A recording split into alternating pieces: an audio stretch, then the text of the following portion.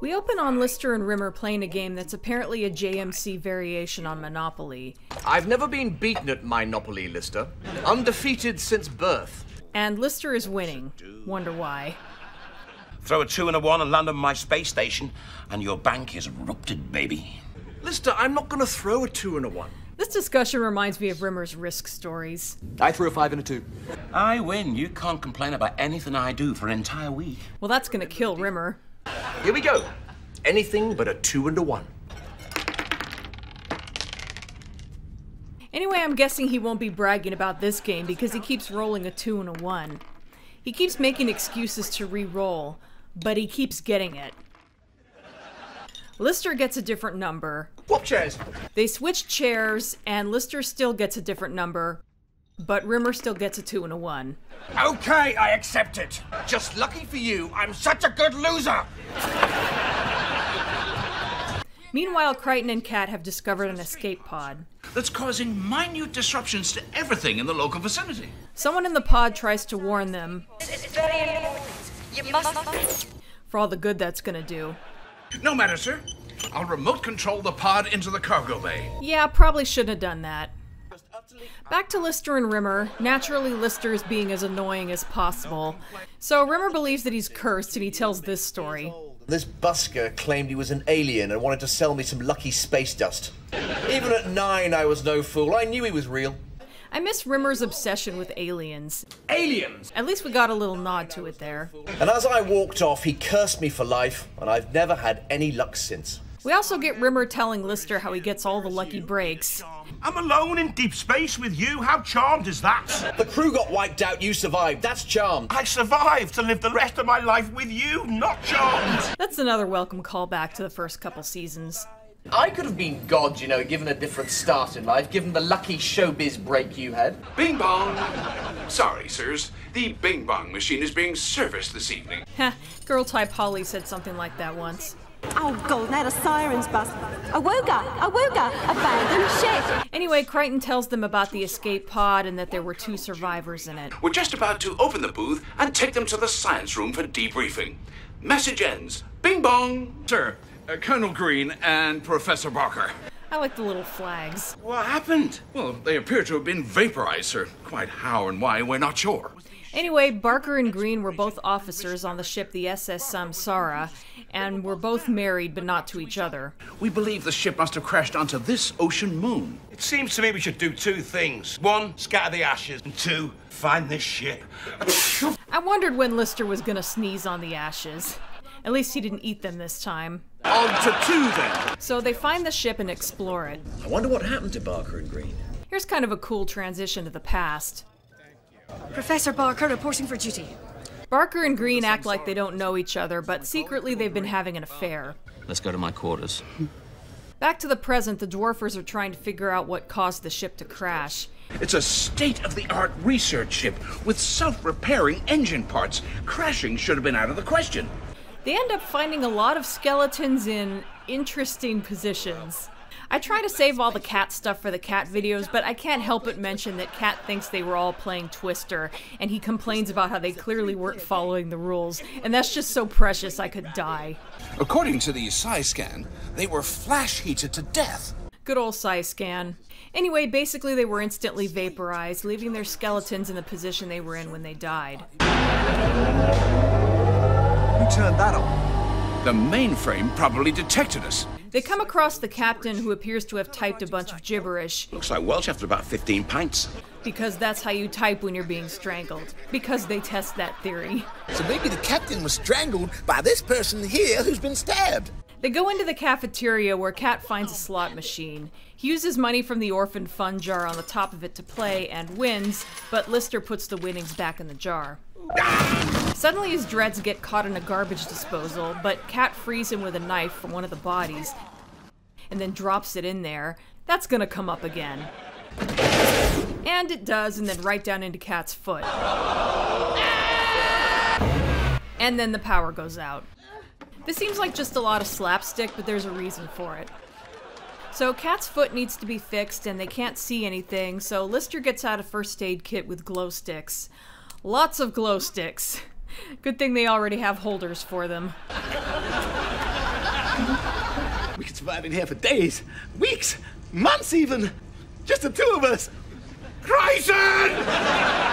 Meanwhile, Crichton and Rimmer are trying to find their way back to the main hub, and they come across what's called a karma drive. It's based on the old Justice World tech, where the pain an individual inflicts on another is redirected back on them. This whole episode is basically a callback to Justice. The karma drive has two modes, a punishment setting and a reward setting. Well, it creates a karma field that analyzes behavior and then manipulates reality to reward or punish. Interesting. But that doesn't make sense. Morality changes across time and cultures. Who decides what's immoral and moral? Rimmer makes a good point there, but apparently it's programmable. Anyone can implement their moral code of their choice and then force others to live by it. Now Rimmer remembers how he kept throwing a 2 and a 1 repeatedly earlier, and wonders if Red Dwarf had entered the karma drive's field. Why punish me? I wasn't doing anything wrong. Sir, there is no cause for alarm. We're under no danger as long as we don't do anything vindictive, selfish, or unethical. Yeah, you're all screwed. Back to Barker and Green, they were talking about having minor health problems earlier. We now know due to the karma drive, and now their relationship has been discovered. So we're all supposed to live the megacore dream, where the married stay married, and everyone eats lots of homemade apple pie.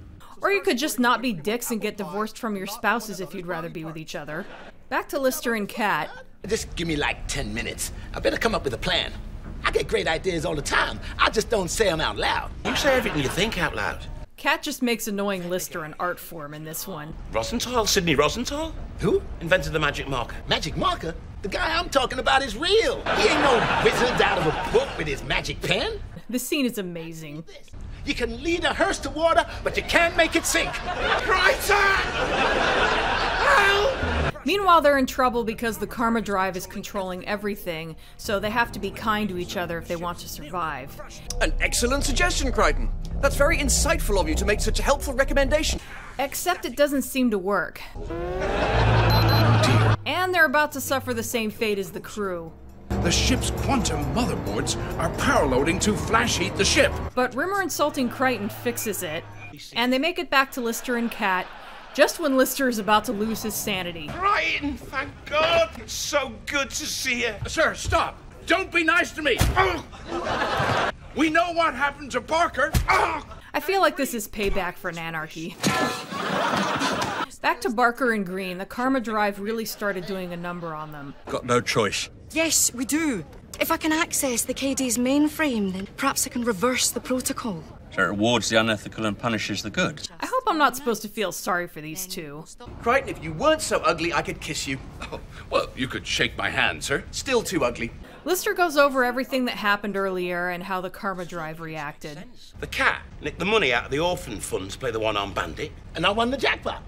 You were rewarded for stealing. And we know how the rest of it went. How sad is that? I mean, basically, their love for one another brought down the entire ship. Yes, sad for the crew. Basically, they were forced to act immorally in an attempt to survive, while Green and Barker stole the only escape pod. And they went into cryo-sleep for millions of years. Where they were safe. But when they tried to warn us about the karma field, an act of kindness, The karma drive had them vaporized. Hey, how come you got so many Monopoly cards in your pocket? Busted. And so ends Samsara. This was a good one in my opinion. I remember that when I covered Justice, a lot of people in the comments section complained about how the Justice field doesn't make sense. Frankly, I just chalked it up to rule of funny, but it's kind of neat that the creators brought the idea back so they could explore its flaws and how it could be misused.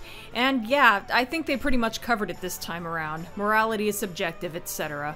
Like I said, I don't really feel sorry for Barker and Green. Okay, they didn't deserve everything that happened to them, but they could have prevented all of it, including the death of the crew, if they had just put their hormones away until they were stationed on another ship, like they talked about.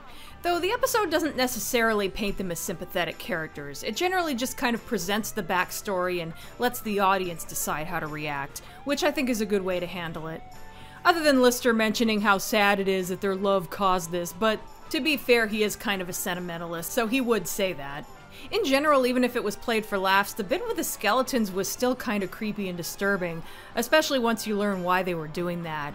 And I like the general dark atmosphere that this episode had, even if it is totally ruined with the bizarre sight of skeletons with glow sticks poking out of them every which way. Also, much as I couldn't show much of it yet, Kat really shines in this one and has a lot of great dialogue. This might be my favorite season 11 episode as far as Kat lines are concerned, but we'll see. Next up is Give and Take. See you then.